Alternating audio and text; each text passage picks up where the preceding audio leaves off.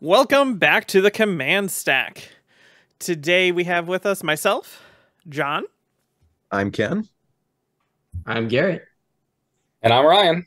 And today we're going to be talking about lead up to Worlds and how to prepare for a major event, because Worlds is going to be the most major event that we have going on. So we're going to start out, though, with some news. So I'm going to kick it over to Garrett. All right, everybody. Hope everyone's doing okay. We got Worlds coming up. It's going to be not next week, but next week. Sorry, Wednesday the 22nd. But the games will start kicking off on the 23rd. So that's Thursday, and that's going to be the last chance qualifier. Now, we are excited. If you didn't see the announcement video, we will be, Ion Radio, that is, will be streaming the tables. So at last chance qualifier, we're going to be hanging out, and we're going to have an awesome setup. And we'll be filming, what we find to be the most interesting that day. Probably do the top table at the end. We don't want to have a lot of repeats of fleets, especially for the last chance qualifier. And then, Friday, Saturday, Sunday, we get into the big stuff. So come say hi. You'll definitely notice us there. It'll be Ken and I mostly, as John and Ryan will be competing. And then also some news: the prizes for the World Championship got dropped. Those look pretty awesome. A lot of cool alt arts, acrylic template trays, tokens and such. And I think damage decks are going out to a lot of the people who participate. So that stuff all looked really great, provided by AMG. And then if you have not grabbed a ticket and you still want to come to AdeptiCon, you're going to have to do it at the door now for the events. That's really important. Can't get online anymore, so you just have to show up and get them. There's lots of side events, sector fleets, SUMA events, and then just general open Armada play. Yeah. I'm going to interject. I think they have a SUMA going on during all of the events, like as a side table. You could come over and you can play SUMA. So those tickets you kind of can just pick up from the vendor. Awesome. And then I also wanted to mention, while we're streaming, you will be able to live chat with us and we'll be able to see what you ask. So if you have questions or just want to feel like you're a part of the event and you can't come, I will definitely be there checking things out and responding when we can to appropriate things. And then, of course, I think the most exciting thing after Worlds we've got is, in a recent interview, AMG's will stick tease that RR2 is on its way. So I'm really excited to see what they release for that, as I am always craving new content. But that's all I got for news. You guys have anything else you want to add?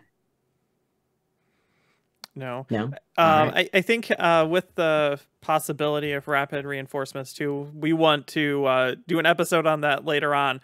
But we already have a very full episode today of preparing for Worlds and things like that. So it will be a topic for another episode. So, okay. So let's go into preparing for a big event. How many big events have you guys all gone to and had to prepare for? Oh, we'll just go around. Ken, how many major events have you gone to? Are we talking about where I've been competing or just major events where I've gone to? Well, that's a good question. Let's just talk about major events related directly to Armada. Well, in that case, it's been 2 for me. With Gen Con last year being probably the biggest. I think the most important thing that I'm going to tell people is make sure you get your sleep. Take a shower in the morning, take your time, do your morning ritual. If you shave. If not, trim your beard. Make sure you're in the right mental mind space. Because especially for something like Worlds, where you have 4 full days well, if you go through the LCQ, you'll have 4, but you're going to have 3 potential days of Armada. You want to make sure that when you wake up in the morning, you've got your breakfast, your mind is ready to go, so that when you get to the tables, you're not, a mess. If you're up until 4 o'clock in the morning, you're probably not going to play Armada very well that next day. Definitely stay hydrated. Stuff like that's what I would do. And then just make sure before you leave that you double check that you have every component you need for your fleet. So make sure you've got your command dials, that you have your speed dials, that you have whatever rulers you need. And then, of course, the most important thing is make sure that you have ships. And if you think you might make a change at the con, make sure you bring those ships too, because I made that mistake at Gen Con where I was debating between two types of fleets, and I figured I'd just be able to buy that extra MC-30 at Gen Con. Didn't happen. Yeah. Okay, so I'm going to kick the question over to Garrett. Question being, how many major events have you had to prepare for? So I've been to 4 major Armada ones, Gen Con twice and Nova Open twice. All of them were really fun. I got to say, for somebody like me, I got a really irregular sleep pattern because of my tater job, but I train yourself to be able to wake up early and then go to bed early up before the event. Because usually things start off at like 8 a.m. So you got to get up at 6 a.m. And then I always like to bring ibuprofen, Excedrin, because I get headaches throughout the day. A lot of standing, a lot of talking, a lot of thinking, and then obviously water, snack bars, like Cliff bars or like whatever Nutri-Grain, whatever floats your boat, just to eat in between rounds. And then if you're carrying a lot of stuff, and if you don't have a really good bag, I recommend checking out tackle bags at like Bass Pro Shop or Walmart or whatever. They usually got a lot of space and they got a lot of pockets to easily carry things around. So that's my advice. What do you got, Ryan? Well, I've been to Gen Con twice and AdeptiCon and a couple of regionals. And Gary, you've been to some regionals too, right? Oh yeah, I didn't know if those counted, but yeah. I think they count. I think They're full days. In the olden days, we had regionals. And so the primes. I couldn't agree more with the Excedrin. I get, long days and the bright lights. I'll get headaches, and no one wants to hear it, but bring your deodorant, make sure you pack that, just be courteous to your fellow players. It's a lot of people in the hall. There's no shame to sweating after standing for 8 hours. There's no shame. In terms of like preparing for the actual games, I like, practice. And not just against people, but just play as many games in your head as you think. You can play deployment, you can play the first round in your head and just see where you can go. And that's just as valuable. Go over different objectives.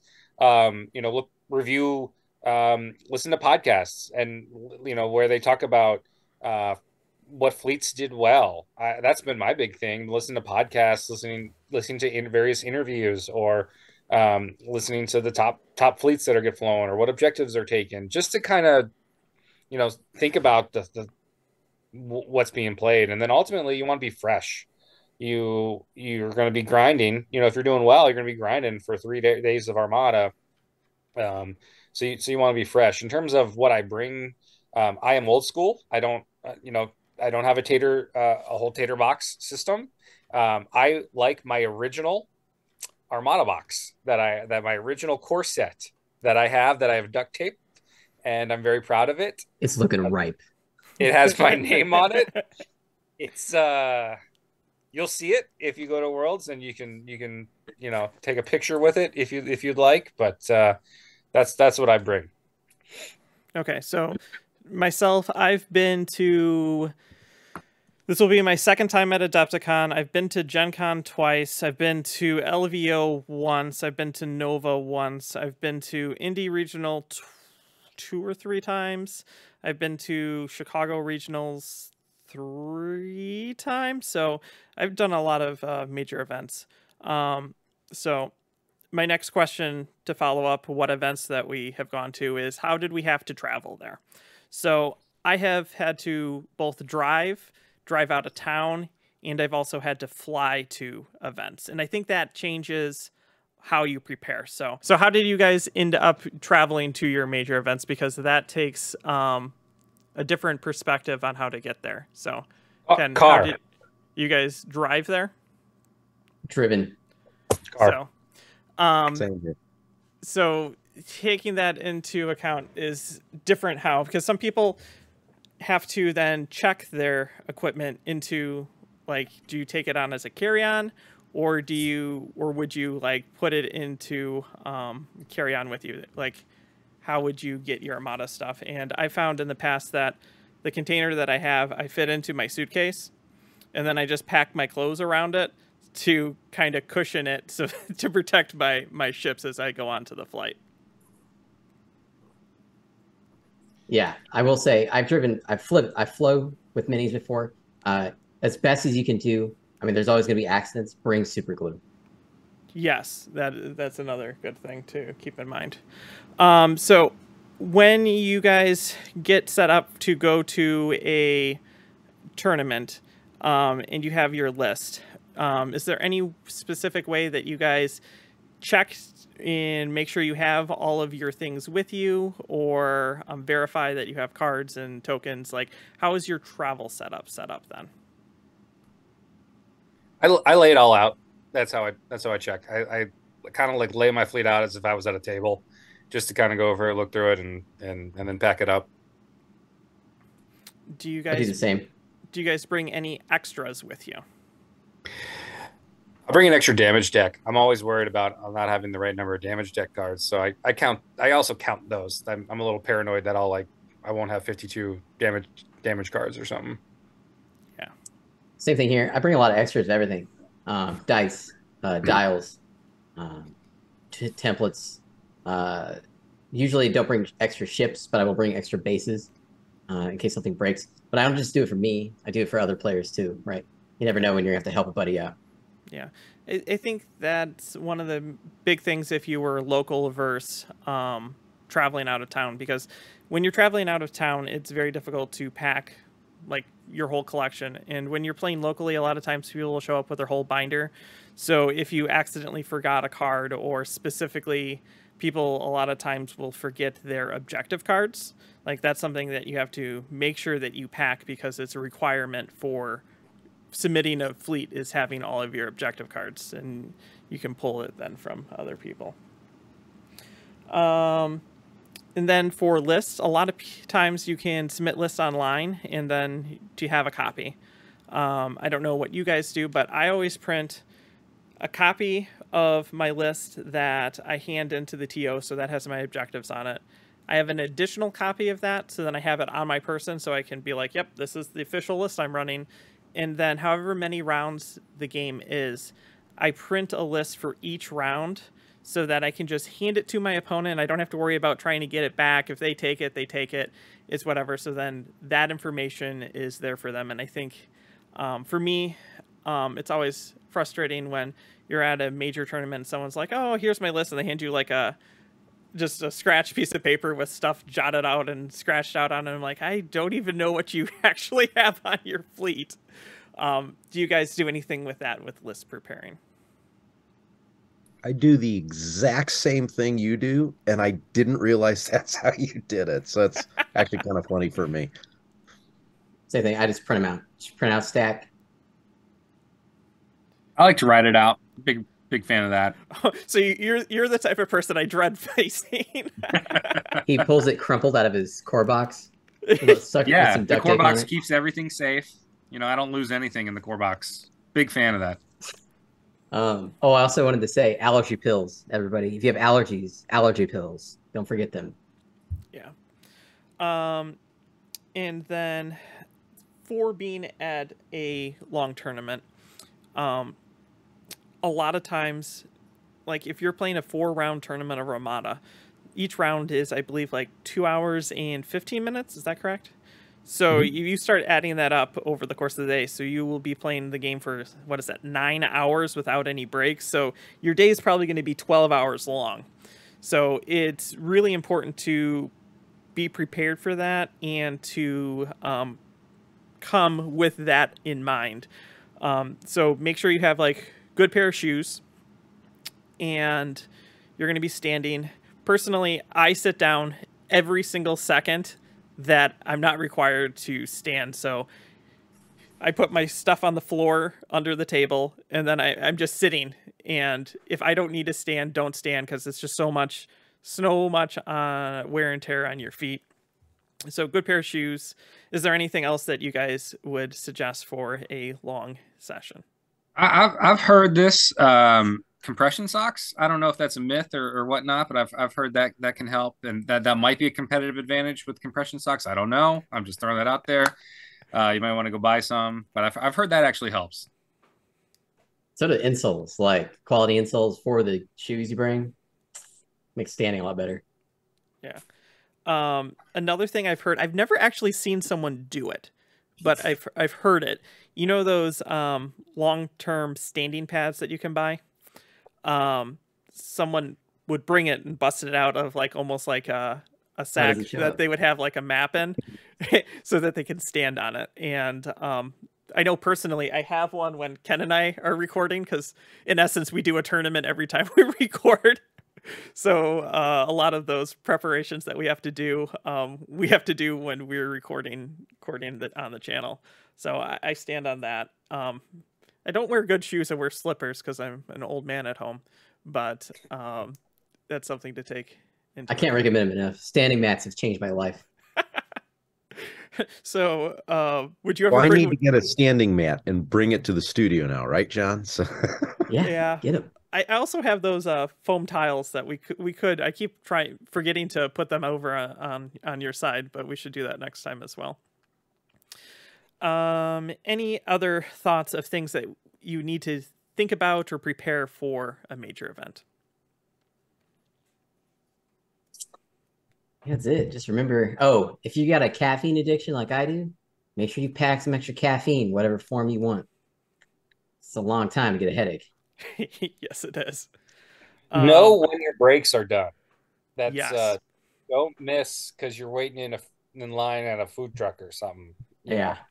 Just remember that. Yes, timing the breaks is important, and because it's such a long day, everything's on a very tight schedule. So that's why I believe Garrett mentioned bringing like granola bars or power bars. And one of the things that's good about that is that can just be a snack to keep you going, because a lot of times you'll get one break and it tends to be toward the beginning of the tournament. Like you play one round, take a break, and then you do the rest of the 3 straight. And that's a haul to try to get 3 games done in a row without taking any major breaks. It's worth noting, though, that for AdeptiCon, it'll be 2 rounds, then a lunch break, and then 2 rounds. The exception being day 3. I think the lunch break is actually after the second round. I think so. I think they want to end the day at like 4 o'clock. It has to be over at 4. So yeah. Yeah. Okay. So are you guys? Well, it's mainly, I guess, then for Ryan and myself. Do we have anything that we're going to be taking into consideration for preparing to compete in Worlds on day 1, or does anyone that's taking the last chance qualifier, what would your biggest suggestion be for them to prepare? Can you flesh out, like, what do you mean exactly? Like, do you have any last like, this is something you should remember to do before doing the last chance or World? If you could give them one major tip.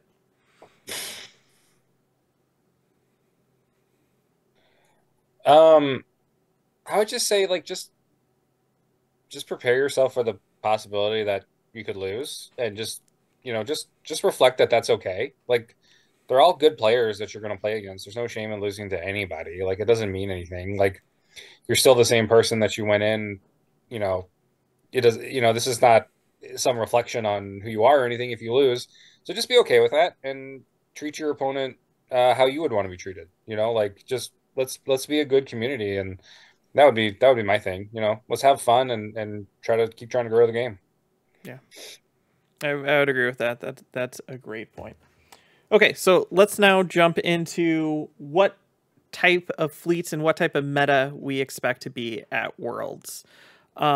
We've covered a lot of things on the command stack over the course of the last year, and we've seen metas shift back and forth. So is there any specific things that you guys think will be there or will not be there? Who's starting off here? Ken, you first. I don't think we're going to see Tag and Director Izard on a fleet. But, I think we're going to see a lot of interesting mixes, though. Because look at all the different metas that are going to come together at AdeptiCon, and especially with competitors that have been looking for this for the last 3 years.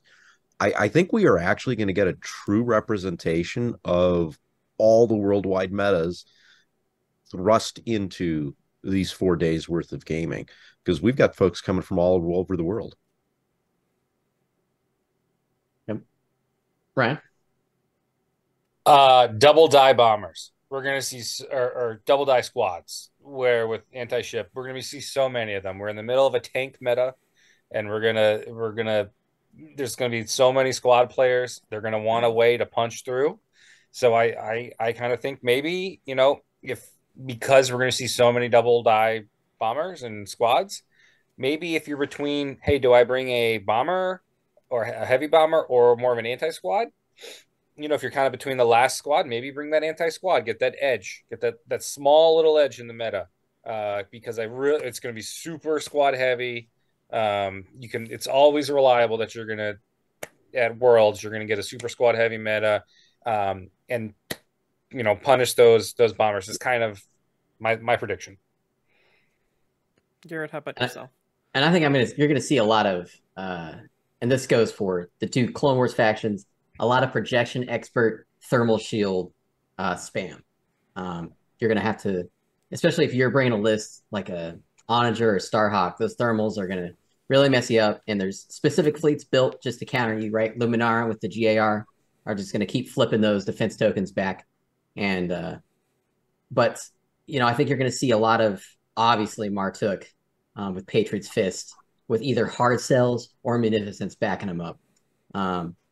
That's going to be a lot to deal with. You got to be prepared how you're going to mitigate, just getting plinked to death by Martuk Red, know how to manage your shields.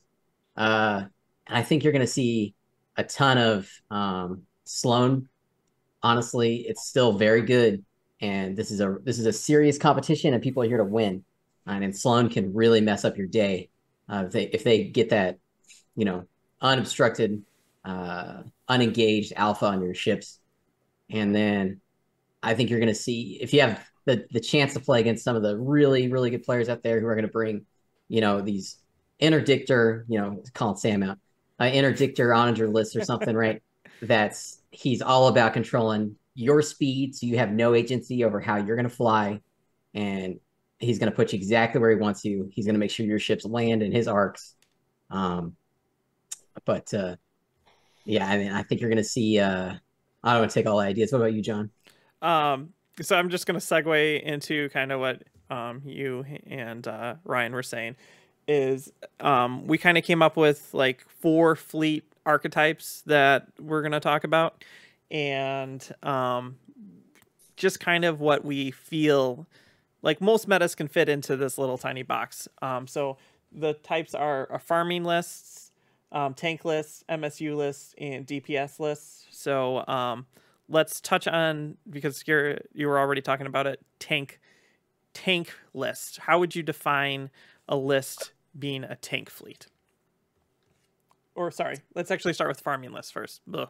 Let's start with farming fleets first. How would you define a farming fleet, and what type of fleets do you see with that? Who's taking this? I'm kicking it back to you, Garrett. Taking it me. All right. I'll take it. Oh, he's taking it. All right. We'll let Ryan go. All right.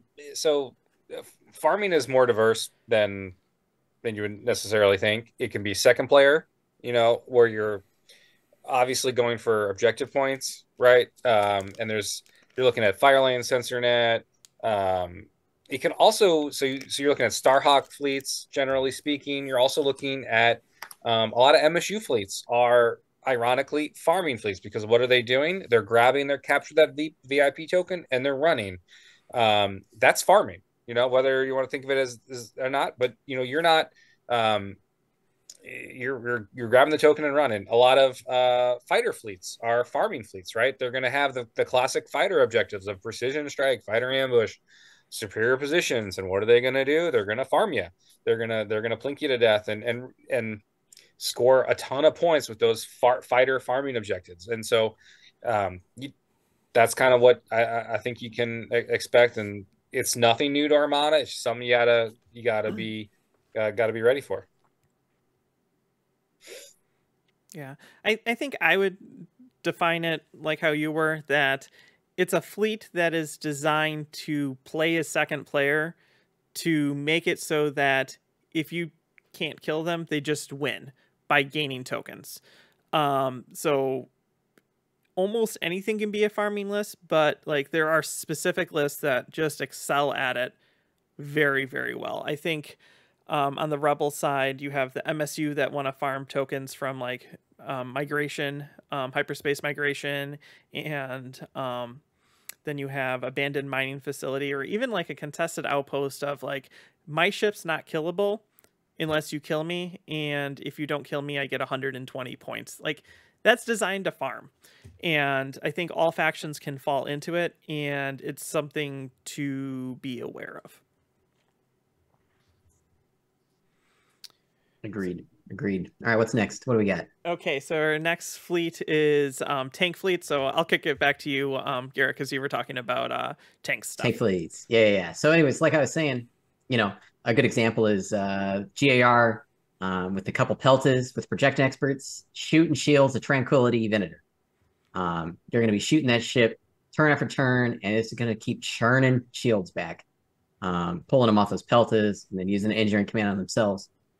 Or like, with the CIS, the dreaded Wat Tambor on a Providence, or even just a Beneficent, right? He's gaining up to 10 engineering points using all the shenanigans, and he can keep recovering shields. And their whole point is to put a ship and make it a target you can't resist, or just the only target you can shoot, to where all their ships are just, mitigating all the damage you can send to it while they accomplish whatever farming objective they had, or if they've got a most wanted and they're just trying to blow up one of your ships, right? And then, for the Empire, it's this interdictor type list are really good for tanks. And I think one of those lists actually won the last Nova, was an interdictor tank. And then with the Rebels, I guess it's kind of also that farm hawk, where it's got Agate, right? Whaley ballistics. It's Agate. And then you can just keep shooting and shooting and shooting. But that's really tankless. And the whole point is to either delay action and score those victory points, or destroy whatever ship they need to, and then run away. But I will say, like, specifically the CIS are in a beautiful position where they can throw an absolute massive amount of damage at you, but also tank it all with that Wat Tambor officer. So there's some factions that are better at than others. You guys have any other thoughts? This is, we saw tank fleets at the 2019 Worlds, the last Worlds, which was, and it surprised, it placed very well. This was the Star Destroyer with a Gladiator projection experts, the 7th fleet that Mac ran, and I think Norm ran as well. These are fleets that are proven to do well at Worlds, so you're going to see them. Yeah, I guess I'll add that. Like, you can have an ISD that's got ESTs, PIDX, ECMs, and then if it's got a support interdictor, that's a really tanky IST. They're just canceling your damage, re-rolling your stuff, targeting scramblers. Yeah. To go back to what Ryan just said about that fleet, is the amount of damage that it could cancel out. It was just insane, because a lot of times the officer for that would be Nita on the ISD. So you're like canceling a dice at long range, and then you can brace it down, and then your 7th fleet is shoving it to the side. And I believe a lot of times it played with early warning system so that it would also be obstructed. So like your long range dice, even on like let's just say CR90, right? So your 2 red dice go down to 1 dice, you con fire in, you TRC it, they cancel it with the evade, and then 7th fleet just makes the whatever is left get down to 0, and your shot didn't even matter, and they've only used like 1 defense token. It's pretty crazy how much damage can just be mitigated so fast. I think something that Ken and I realized when we were playing the This Is Madness series is that there were a lot of tank focused fleets in that. Do you have anything on that, Ken, from any of the Madness fleets? I think there's a general move towards having something that's going to survive a little bit longer. I think part of that is the fear of facing up against an onager that's going to hit you hard across the table right away. And I think when you start looking at the cost, and this is already kind of, we talked about this a little bit, but projection experts on Peltas, for the cost, you can do a lot of damage mitigation and really keep your ships alive. And if you lose a Pelta, it's not the end of the world. It's your main capital ships that you're worried about. And it's kind of like dealing with an interdictor list. If you have the interdictor's cheap enough and you've got a fully loaded Star Destroyer, the ISD is what you want to protect, right? So, at the end of the day, I think it's kind of coming into the meta, but it's going to be one of the types of fleets and archetypes you're going to see. Because if you're going to do a tank fleet, you're almost dedicated to doing a tank fleet versus, all the other different archetypes, because you really don't have the point allowance to do much more. But again, like everyone's been saying, the idea is to keep your ships on the table longer, maybe prolong the engagement or prevent the engagement from happening until turns 4 or 5. Just that way you can stay on the board longer. And then if you can win with a 7-4 or maybe an 8-3, that might be enough. Yeah, I would agree with that. Aiming for the 7 or 8 point is very reasonable to carry you forward into next day events. So let's now jump over to MSU fleets. And I actually think almost all the factions we have seen recently have MSU fleets. And a lot of times they might be slight MSU with a large, like we see a lot of that with GAR and CIS, with the large being a Venator or Patriot's Fist. But the idea is that you have lots of small little units that can just chip damage through, and these fleets actually tend to be very good against what we just talked about, the tank fleets, because they can overheat their defense token suites to try to kill them before they can regenerate up. Do you guys have any thoughts on MSU fleets, or how would you define them in the factions? Before we get started, we have an expansive definition of MSU. It's not literally just you only have multiple small ships. I just want to be clear. That is very true. It can mean more. It can be broader than that. So, my least favorite thing to fly against is like a CR90 swarm with Akbar, and Akbar, or like a CR90 swarm with a assault frigate. You're definitely going to see that there. Somebody's going to be flying it.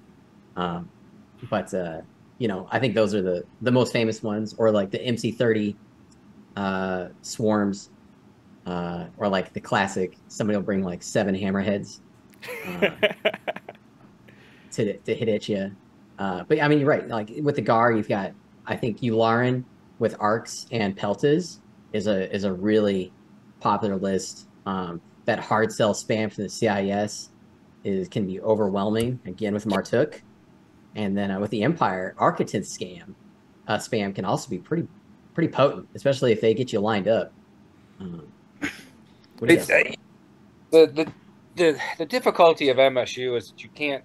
They largely can never be tabled, right? Right. That they're whatever fleet points that they're giving away, they're getting back more, and that's the kind of the magic of MSU, is that they're kind of in control of the points swinging, and they're only going to put out there for you to shoot at what if they'll get more back. So that's what makes them so good in the tournament scene, because they're good at scoring points.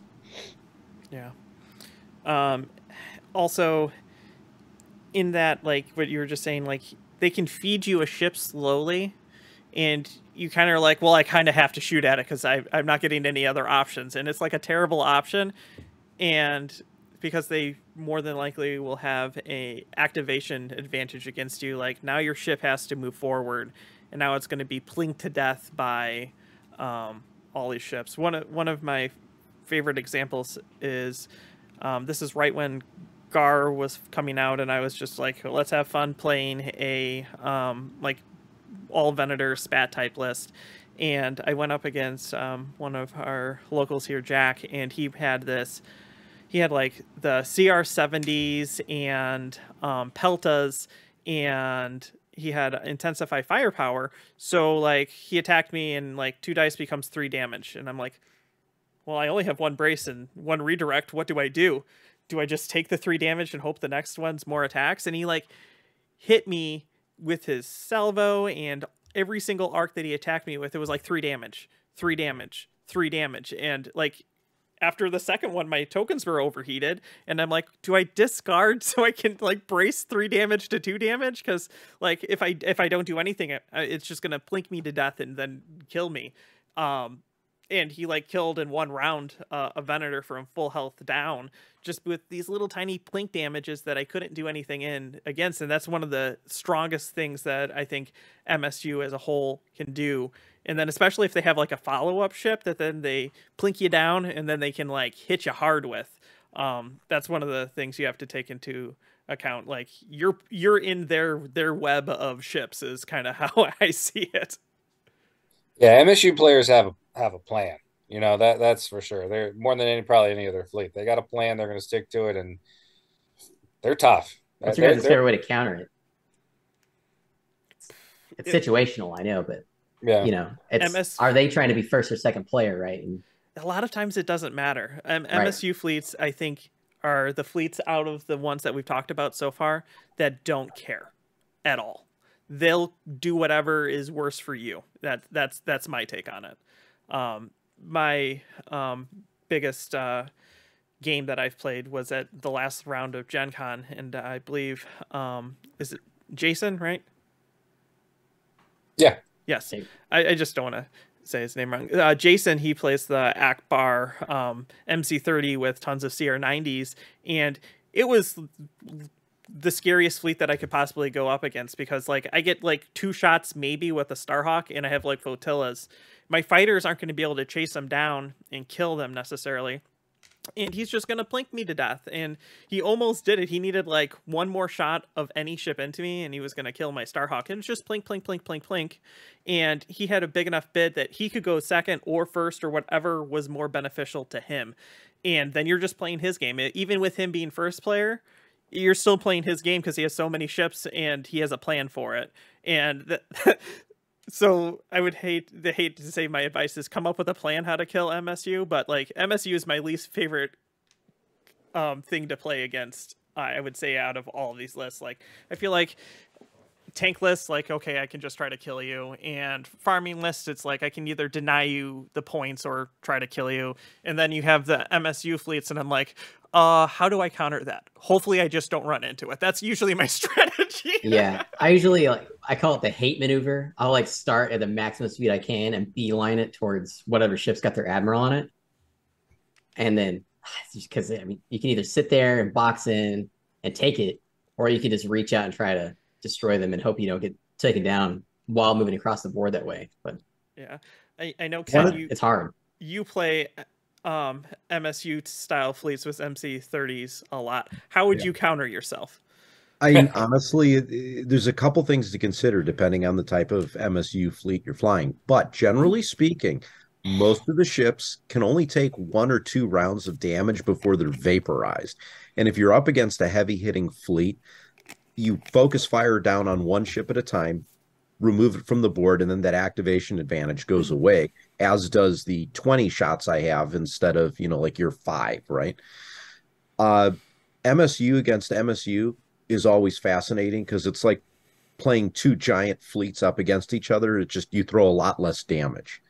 But I think the key here is that MSU fleets love throwing that 3 damage, which makes you really wonder, do you want to burn your brace on something or not? I like Tater's idea here, where it's go after the admiral, because in a lot of cases, MSU fleets, generally speaking, not always, generally speaking, the commander is an integral part of how they work. Take, for example, my Kraken MC30s. Part of what keeps them alive is because I'm moving at speed 3 or 4 almost the entire game, and I've got that Kraken obstruction dice. You take out the ship that's got Kraken, I've just lost my entire defensive plan. So in a lot of cases, that could be the way to go about doing it. Or sometimes there's a key ship, but really it's about avoiding the kill boxes and just don't let them get the jump on you. Because, yeah, you're right, John. It doesn't matter if I'm going first or if I'm going second. I can play either way with a lot of MSU fleets because I have the ships to do it. Yeah.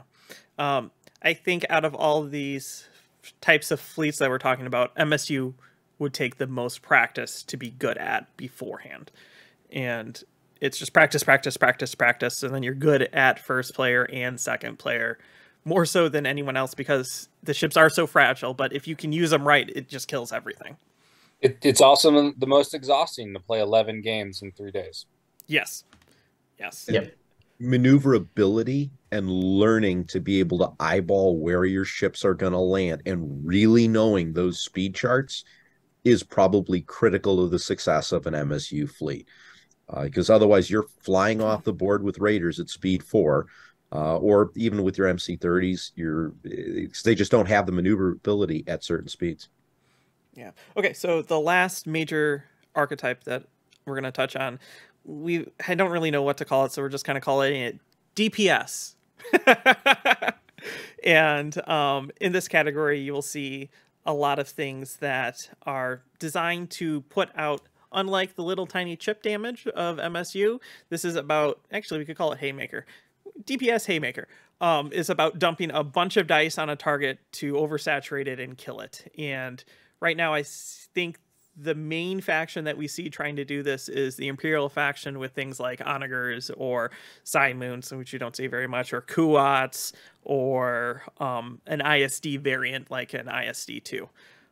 What's your guys' thoughts and faction focus on this type of fleet? So I still I want to throw Patriot's Fist out there as well in there.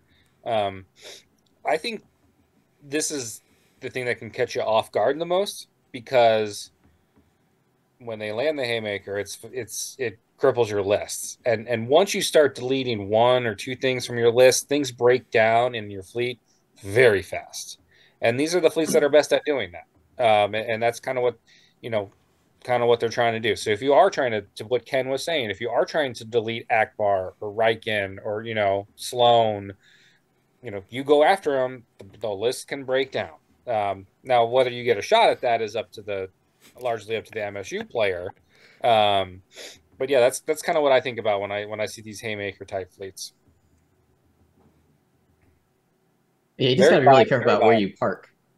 You just got to be, I mean, if you're going to end up anywhere in that medium zone of one of these ISD2s or Starhawks or medium or God forbid close range of an Onager test bed, and you don't have thermal shields, flying against these fleets, it's a lot of conscious effort of where am I going to end up after he moves and I move. So you got to be thinking 2 to 3 maneuvers ahead.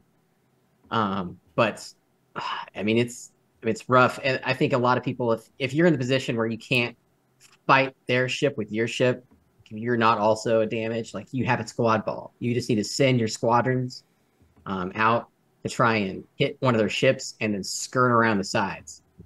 And then if they have Jerry, they're gonna skirt towards you. But it's all scenario based. But I just it's just, what can you do to not park in that front arc and just deprive them of any front shots? And it sounds really easy to say that, but that's really all there is to it that you can to mitigate it. Maneuverability. Yeah. I think another fleet type that you'd see that falls into this is the Gar spat lists, Venators and Victories with spats. And what makes them scary is they can use their side arcs then. So there's less you have to basically get behind them. And if you land in a double arc of like a Venator 2, you get spatted first and then you get a front arc into you. That's a lot of damage all at once, especially if you are in like the MSU style lists. Like your ship just gets evaporated. And then they try to a lot do of it blue the next dice. turn. Right? Yes, a lot of blue dice. A lot of blue dice going into that side of the CR90. Exactly. Yeah, so I feel like each of those kind of counters each other in a way. and each of them have bleed off into other categories. That's why, like, I kept trying to think of like all these different fleet categories. I'm like, they all kind of blend together in the end. Like, you have tank lists that are farming, you have DPS lists that are MSUE, you have MSUE lists that are helping their bigger ships tank. So they all kind of blend together, but their purpose is, I think, what's kind of driving that. Would you call Radis? Radis is damage, right? DPS? Yes. Yeah, for sure. He goes in. If he dies, he dies. Otherwise, Radis is the quintessential DPS, right? We completely forgot about him because he's in hyperspace still. Yeah.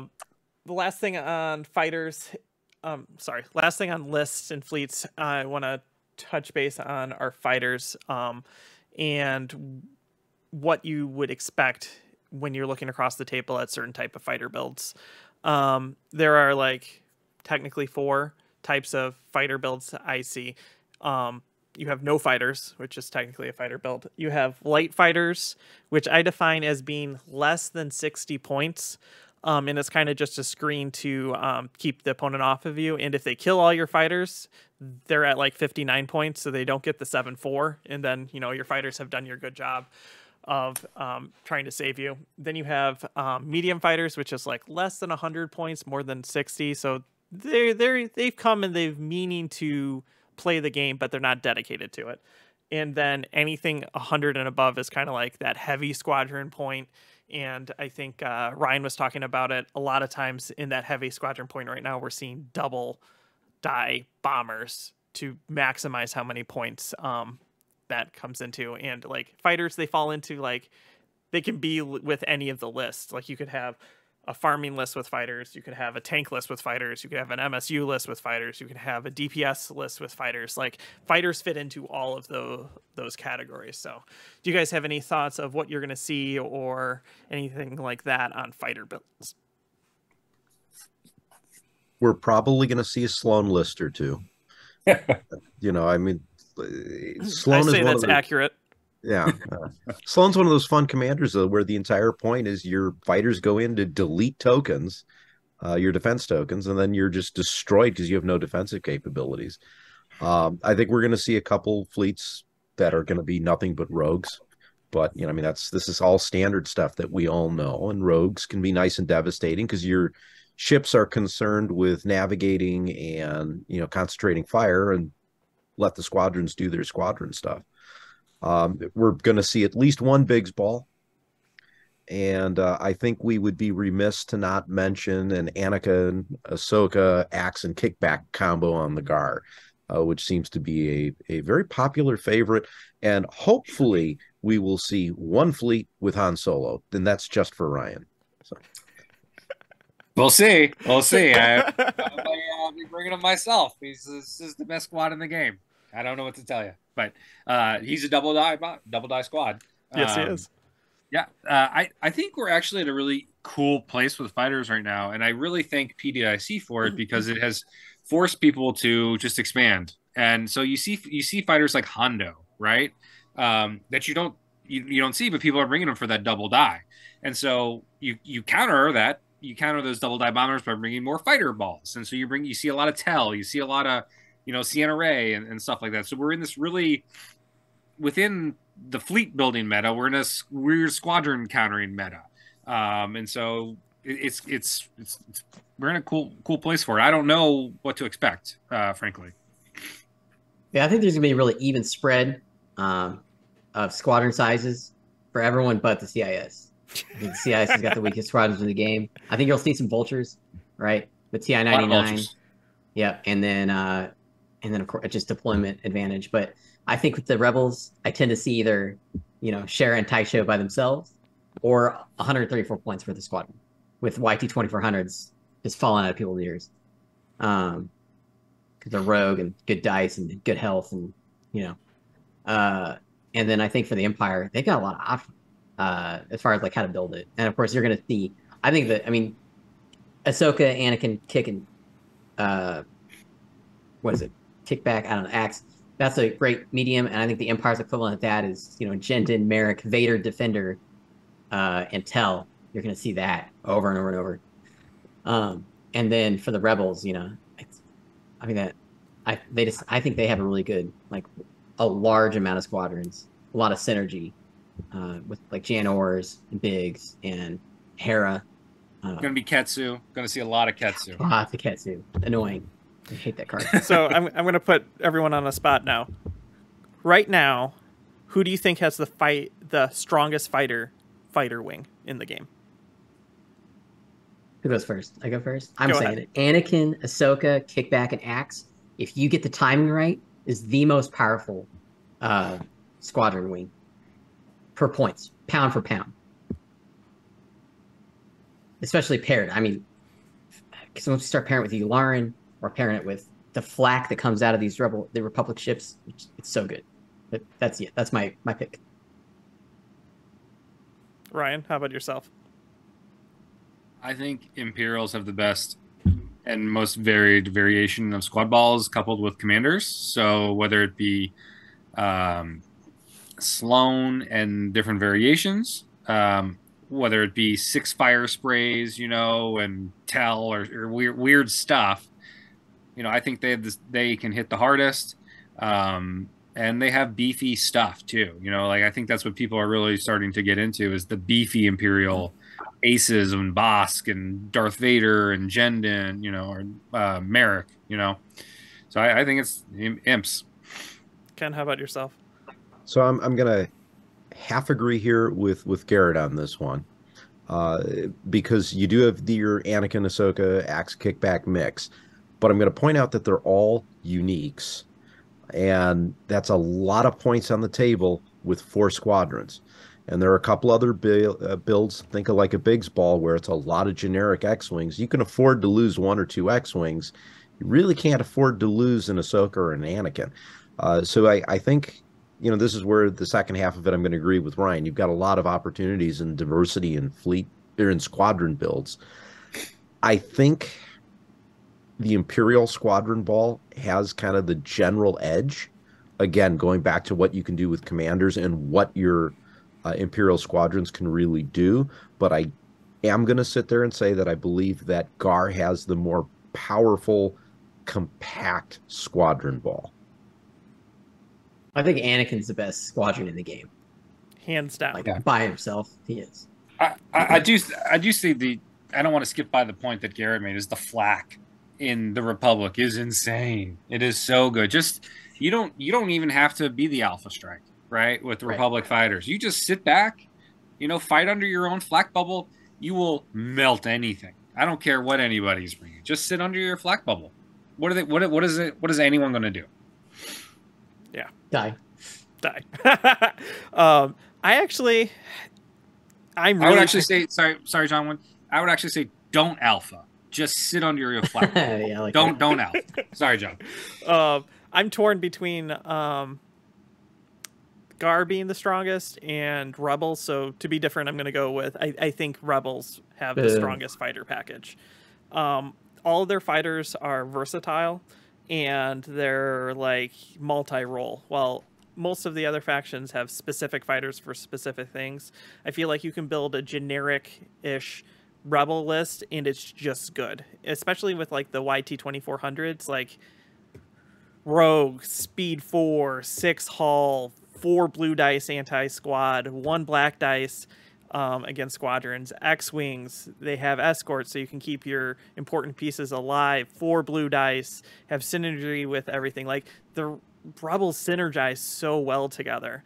So I think it's kind of weird. We all have agreed that, CIS are trash and fighters, but like all of the different other factions are represented in the fighter builds and they all can do different things. So there's just going to be, it's an open field for what we're going to see at Worlds. CIS has trash and fighters, but they have the best ships in the game. So I think it kind of it does balance out. They can slap you hard with some of that Mooney red flag. Yes. LTTs. I mean, you're going to get LTT that one Mooney, then the next Mooney. Oh, sorry, Merrick, you got nuked. No one feels bad for you, Merrick. No. Okay, so any last comments on fleet archetypes or what we're going to be seeing at Worlds? No. Okay, so then we're going to move now on to Commander Prediction Draft. And how we're going to do this is we're going to start with Ryan. He's going to choose a faction and pick a commander that he thinks is going to be the top person or top commander for that faction. And then we're all going to have to pick different commanders to see among ourselves which one of us is going to predict the best commander for each faction. Highest ranked commander at the end of D3. And we're gonna compare it to the actual world results. So I'm gonna pick Rebels. Okay. I'll go first, and I will take Akbar as my first round selection. Ooh, okay. So let's move over to Garrett now. Garrett, what is going to be your top selection for Rebels? Not including Akbar. Obviously, Agate. Taking it. Agate. All day long. Copping out. Right? Garrett's here to win. my guess is going to be is Riken going to be there? Oh yeah, I would say Riken. Riken is going to be the top Rebels that's available for me to select at this point, because I think Akbar and Agate are going to score higher. But I'll take Riken for my pick. Ken, how about yourself? Oh, I'm totally going with General Kraken. I think we're going to have an MSU fleet with a couple MSU-30s and some CR-90s that's going to do really well. Someone's going to show up knowing what they're doing and just ruin somebody's day with Kraken. Right. Yeah. Someone's going to win with Radis, and it's just going to be like, yeah. And you're going to sit here. It's like, I always loved Radis. Why didn't I pick him? Okay, Ken. So now you got the first pick. So you get to choose your faction, a faction that you want, and then what commander in that faction you want. So I'm going to jump over to CIS, and I'm actually going to go Dooku with this one. I think we're going to find someone that's going to really sit down and have a plan for Dooku that's going to do really well. That's my guess. I'm probably wrong. It'll probably be Martuk, but I'm going to go with Dooku. That is that's a Bears move in a number one draft pick. You know what though? Like, objectives are strong, and Dooku is the best at objectives. So if you show up and they got Dooku and they got a 28-point bid, they're start sweating. So hard. Be worried. I'm in danger. No one wants to see Dooku, right? No one wants to see Dooku on the other side. Yeah, that's why I say I think someone's going to show up with an idea, and I just love to see that. Yeah. Okay, Ryan, your second pick in the CIS faction. I'm second pick. Yes. Okay, Martuk all the way. It's going to be, there's going to be 20 CIS players there, and 19 will have Martuk. Except for the player that Ken has playing Dooku. Yes, for the Dooku, yeah. Yeah. Okay, Garrett, on to you. Third pick in CIS faction. Now I got the scraps. I think it's going to be TF-176. I get the scraps. That's true. Take your Kraken and leave. Oh, seriously, right? Like, I don't think Trench is going to be making a showing. And who's the other? Grievous. Like the most important character that they just that's a hard slapped. choice between like the bottom tier for me, Grievous or Kraken. I guess I'll have to go with Kraken. I think Kraken will be what's left for me at this point. John will fly Kraken just to I gotta win this somehow. And then I get to pick my next faction, and I'm gonna go with the Empire. And I think the top flying Empire list is going to be an Ozzel list. He's cheap. He has a lot of control over his movement. He can get around shenanigans with people. So do I think he's going to be the most prevalent there? No, but I think someone's going to do extremely well with an Ozzel list. So Ken, you get second pick in the Imperial faction. Oh, see, now this is tough. I'm going to go with Ramadi, but I'd rather say Grand Moff Tarkin. So Ramadi's a good one. I mean, so many people are going to be flying Ramadi. I think you're gonna. I think we've named already two of the top commanders that we're going to see with the Empire. I've got my ideas on who the other two are, and I'm curious to see what Ryan and Garrett are going to say. Who's got the third pick here, John? To you, Ryan. Ah, I feel pretty good about taking Sloan third. I feel like that's a steal. Third pick for Sloan. I mean, good players are taking Sloan for sure. So I feel good. Garrett, to you. Fourth pick in the Imperial faction. My brain says Jerry, but my heart says Grand Admiral Thrawn. So I'm gonna say Thrawn. You're gonna go with Thrawn? Yeah. Okay, so last faction, the Gar faction. Garrett, you get to kick it off with the number 1 pick for Gar. Oh, nice. It's gonna be Tarkin. He's gonna spat you to death. Yeah. His lists are very, very powerful. I, though, am going to lean into the tank meta, and I think my heart on this, like, part of me, this is like the problem of like what I personally think are good commanders versus what I actually think Guard players are going to show up with. But like, I think Bale is so good for the Gar in like tank lists and to be able to put out fire. Even though I think Yularen's going to be more popular there, or Tarkin, my heart goes with Bale, so I'm going to just stick with Bale. Then we go over to Ken. Okay, I'm having, again, tough decisions because I know what I would pick. I think I have to go with Luminara. And I think you're going to have a couple people that are going to actually leverage Luminara in terms of being able to keep their ships alive, just with the token shenanigans you can do with your defense tokens. I think that's who I was going to pick. I think Expert Shield Tech with Luminara is ripe for being played in this meta, I think. So it's just whoever brings them.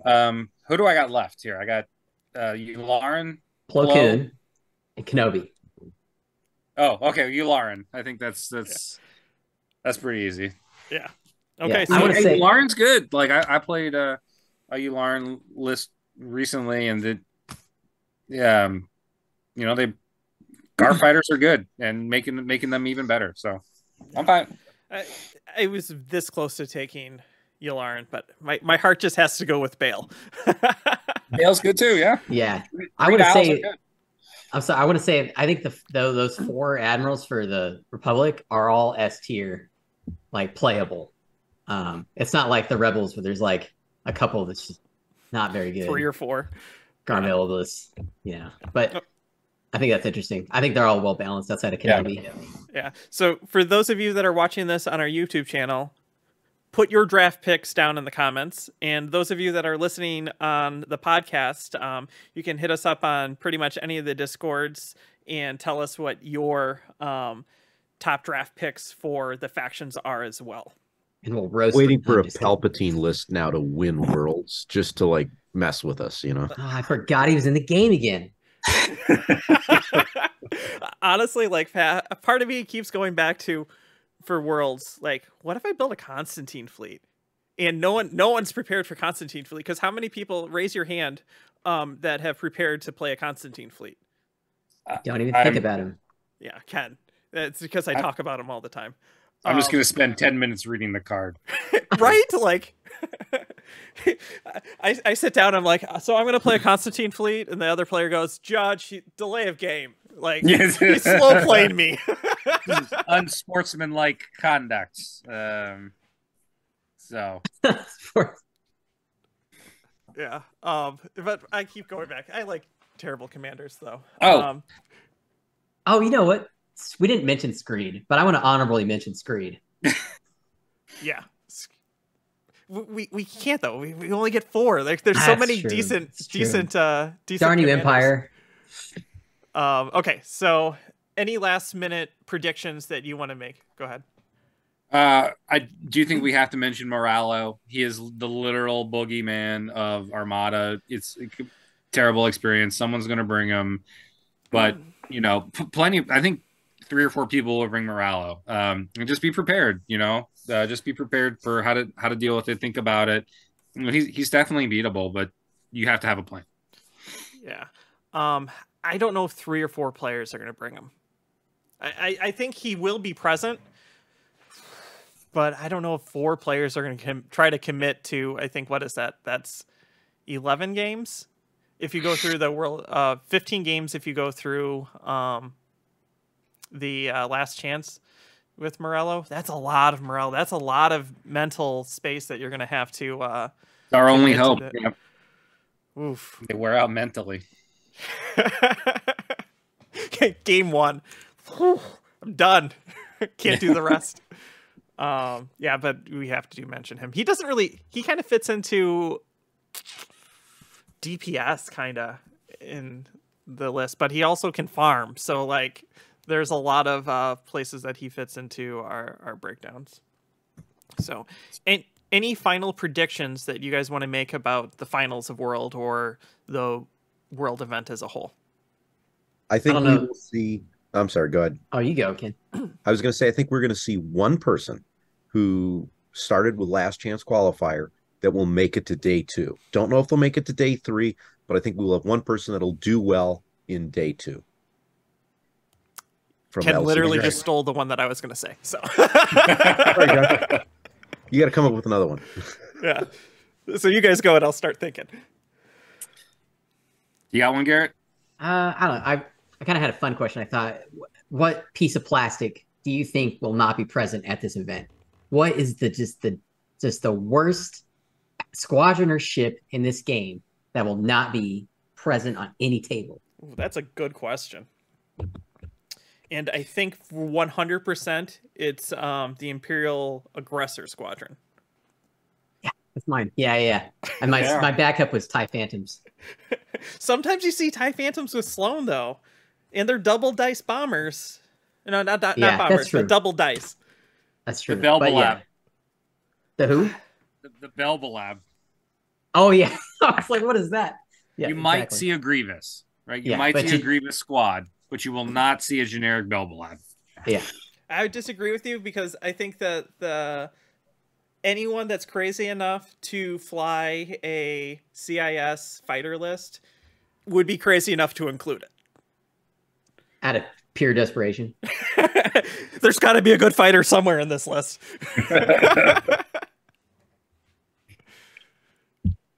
What do you think, Ken? You're on the spot. I'm going to throw a crazy one out.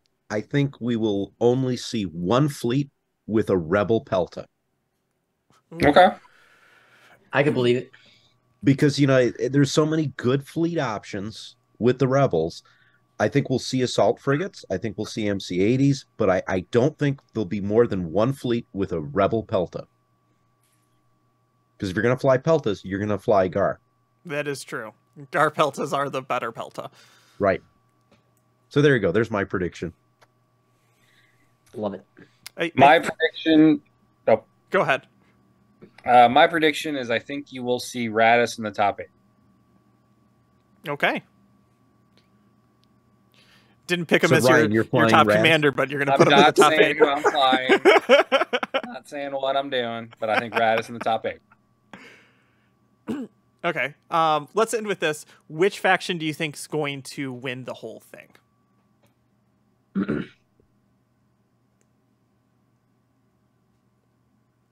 My brain says the Rebellion, just because statistically they always win. But my heart says probably CIA. So which one are you picking? Well, the Rebellion. The Rebellion. I think they're going to win. They always win. I think we're going to find a crafty Imperial player that's going to win. That's my guess. And I don't think it's going to be one of the typical fleets that you see. I think it's going to be something that's got a little bit of jank to it. That's my guess. That's a fair guess. So like Interdictor or something, So, I think CIS will win. I think they have the best ships in the game. I think of the types of fleets we talked about, objective, DPS, chip damage, they do all of that. The best. Now they don't do squads, but they do all of that the best, and I think CIS will ultimately win. I think if more people brought CIS, they would win because they would knock so many people's MOVs out that it would throw the whole thing out of whack. I think that's what would happen. I also think CIS has the ultimate MSU killer in Patriots Fist, and there's going to be a lot of MSU, so they'll be ripe for attacking MSU fleets. You actually beat me to it. I honestly think the CIS is going to win this, and it's everything you just said. CIS is really good at flak. They don't necessarily need fighters, which kind of pigeonholes them into like DPS tank style play. But they're really good at focusing down fighters with LTTs and red dice. They have great flak on all their ships. They have almost every ship they have them. They can put point defense ion cannons to counter squadrons. And then they have thermal shields to counter ships. And then they're like the best repair fleets in the game and can play first and second. That's why I'm leaning toward CS. I don't really necessarily plan on flying it, so I'm not saying I'm going to fly CS and win the whole thing, but my gut's really leaning toward everything that we're shifting through is going to be CIS. Like, they're just really peaking, I feel, at this point. I love it. So, no one's picking Gar, though. No, poor Gar. That's just because Garrett and I are not playing. Because if Garrett and I were playing, totally, we would make day 3. You know, if I was playing, I'd bring it to win. Okay. Yeah, exactly. CIS Martuk. The whole way. Betray. Okay. Then usually we end our episode with Ryan's favorite section, even though I honestly think the draft was my favorite section we've ever done. We need to do more of that. That was also Ryan's idea. He's just really good ideas on how to do fun stuff. We should just do like ideas, a whole... man. Yeah. So it's would you like to launch off this sequence, Ryan? Well, what's the name of the segment, John? It is What Have You Been Playing? We need a jingle. Yeah. Other podcasts have a jingle. We need to make one. So I played. I was gonna get the board game out to show. I played Photosynthesis, which is about building trees, and it's really fun. It's you have a board and the sun rotates around the board, and you try to grow the best tree, the best type of species of tree. And I haven't figured it out. There's I really haven't figured out how to win. It's really, really interesting and plays with your mind in weird ways that a board game has not played with my mind before. I really recommend it. It's a lot of fun. It's very simple. It can be taught to anybody and played in 60 minutes to 80 minutes. Really fun. Sounds fun. I've played that game and it's great. Is this the one where the sun rotates around the board and your trees like gain energy and points, but you can like shadow the trees and you have to like plan on building. It's a super simple game on paper, and then you start playing and you're like, boom, strategy blown. Yeah, I'm gonna bring it to Adepticon because I think it's awesome. That fun. Nice. Who's next? Ken, lead us up. All right, I'll go. Really only been playing 2 games recently outside of Armada. It's an older game, Mechs and Minions, where you're moving your little mechs around on the board, and my wife and I have been enjoying playing that. Mostly because they're kind of cool. I like the guy that's riding the bomb. He's fun. He's got a lot of attitude, and I like the programming aspect of it and how all that works. So there's one game that I've been working on. The other thing I've been doing a lot solo, I've been picking up my old war games from the 80s, so the Fleet series, and been enjoying the World War III concepts that came out around that time. It's kind of fun to just roll 1d6 again and move chits, but I mean, that's me. We're a family-friendly podcast, Ken. Nice. For myself, I really haven't done any actual board game playing. I've been painting, though. I'm going to count that as playing. So I've been painting some BattleTech stuff recently. So yeah, it's been fun. I'm going to be attempting in the near future my first time putting decals on. So pray for me, because I'm very worried that it's just going to completely kill the model. There'll be BattleTech at Adepticon if for anyone who's interested. I know last year they had a big mech outside there. Yeah. This is actually a really big year for BattleTech at Adepticon. They're announcing their Kickstarter, so they're going to be a big BattleTech thing. And then also I started building a computer. That's not really gaming, but yeah, it's gaming. I'm putting pieces together and hoping that I score enough points. So it's been a process. I love building PCs, but honestly, if I could just find a job of me building PCs and then giving it to someone else, I would do that. That's like one of my favorite things, is trying to just put them together and tinker with them, and like a wire control and everything like that. So is this our soft launch of our own Linus Tech Tips? Coming soon, the command stack, I don't know what to call it, operating system. Yeah. We're actually building ion radios. It'd be a great brand, actually. Actually, we can't do that. There's actually an ion radio, I think, in like Brazil or something like that. So we can do what we're doing. We can't build computers though. That would cross some liability lines. So,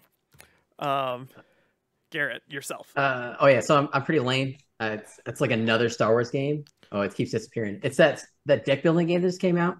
Oh yeah. It's actually I mean, it's nothing crazy, but it's simple. The rules are smooth. My wife likes to play it a little bit, which is a huge win. Yeah, it's the biggest win you could ask for. If anybody's out there, right? So, so yeah, I've just been messing around with that, and then painting Legion minis. What's the deck building game called? It's called Star Wars, the deck building game. Oh, all right, very original. Great title. Yeah, yeah, from Fantasy Flight. Yeah, and then I've been painting a lot of Legion. So we got a little CIS army, it's slowly growing. I just painted some Magna Guards, and they look pretty epic. Have you played another game of Twilight Imperium? No. I've only done 2, and I have another one scheduled for April. But I might play one with Ken at Adepticon. I don't know how our times work out. So we're gonna do it while we're streaming, Garrett. You know, I mean, it's gonna be. I can't even do it while I'm not doing anything else. So many things. But yeah, that's there's my surprise prediction for what's actually going to happen at Worlds. Garrett, you and I are going to be the only people streaming, presenting during day 1, 2, and 3, because John, Ryan, and Adrian are going to make it to day 3, which will be awesome. But you know, you and I are going to have no voice come Sunday night. Oh, it's gonna be fine. Don't worry. We'll horse our way through. Yeah. But yeah, guys, that's exciting. We're gonna be all together here in like a week and 2 days. This will be the second time that all the command stack have gotten together. So I really enjoyed the first time. So hopefully we end the second one still being friends and wanting to get back together, right? Yeah, of course. Yeah, I'm excited for it. We're gonna start wrapping the episode up and telling you where we can find us. We hope to see some of you guys at Adepticon, so come up to us and say hi. It's going to be a little bit difficult because of us being on stream most of the time. So if you catch us out like walking around, stop us, tell us hi, and we would love to meet all of you guys. Yeah, so you can find us at any of the podcasts, Google, Apple, Amazon, any of those, Amazon Music. You can Spotify as well, and then you can always tune into Ion Radio, the YouTube channel, and catch us on the video. Any last thoughts for everyone before we hit Adepticon next week? Everyone travel safely. You know, everyone get there safely. Just come to have fun. All right. Don't come to win. Come to have fun, and you'll leave happy. Yeah. Does that work? Ryan's like, no, I'm going to come to win. Happiness is for the weak. You can do both. That's true. Okay, right. So thank you very much, everyone, for tuning in, listening, and watching the Command Stack. Until next time, I'm John. I'm Ken. I'm Garrett. He's Ryan. I think we lost I'm Ryan. Oh. And we are the command staff, and you've been listening to the Command Stack. See you next time.